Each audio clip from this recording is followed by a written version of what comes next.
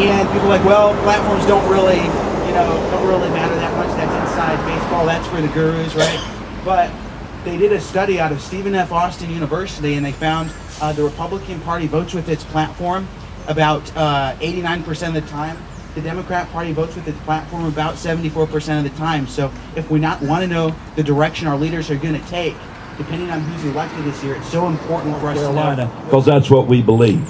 And you stood. And I thank God for that. In the midst of that whole occasion, God had taken me to the book of Nehemiah. And He had taken me to the 2nd chapter, verse 17 and 18.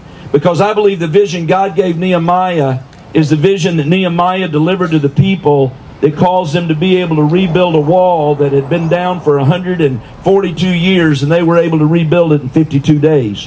What was the vision that God gave Nehemiah? It's very simple. He said, you see the distress that we are in, how the gates are burned with fire and the walls are broken down. He said, come and let us rebuild the walls of Jerusalem, that we may no longer be a reproach or an embarrassment. He said, and I told them of the hand of my God which was good upon me, and of the king's words that he had spoken to me. And they said, let us rise up and build. And they set their hands to this good work. You see, our message that we've all right here in Bladen County have got to be sharing in our Sunday school classes, in our churches, in our community groups, in our neighborhoods, with our families. Here's the message. It was the vision God gave Nehemiah to rebuild the walls, and it's the vision we're going to have in this election to begin the rebuilding of America. And number one, recognize the emergency that we are in. Ladies and gentlemen, when we come to a time in this state and in this nation that we actually are having conversations about whether or not men should use men's rooms and women should use women's rooms, we better wake up and recognize we're in an emergency. We have hit the bottom.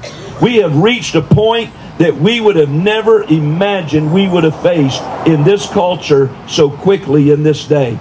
Listen, I don't even have the time, and you don't need me to take the time to list for you all of the things that you would say would point to the fact that we are in an emergency today. And we truly are. And that's the first thing Nehemiah said. He said, just look around you and see the distress that we are in. The second thing that he did is he said, we're going to rely upon God. You say, well, how do you know that? Because he said, I told them of the hand of my God, which was good upon me. Let me tell you something. Nehemiah was cupbearer to the king. I mean, that was a cushy job. He had been in the king's palace. He had eaten at the king's table. If you'd gone to shake Nehemiah's hand, I seriously doubt you'd ever felt a callous had been the softest hands you've ever shaken. Why? Because I don't know that he had done a physical day's labor in his whole life. He was cupbearer to the king. He did not have a clue how to pull a plumb line. He didn't have a clue how to mix mortar. He didn't have a clue how to lay a brick. And yet this was the very man that God would use to rebuild the wall around Jerusalem. And I would submit to you today that you could have had the greatest architects of the Great Wall of China, the architects of the greatest skyscrapers in America, and none of them could have done the job that Nehemiah did for one reason. The hand of God was all over Nehemiah's life. You see, I love what we saw when we came in.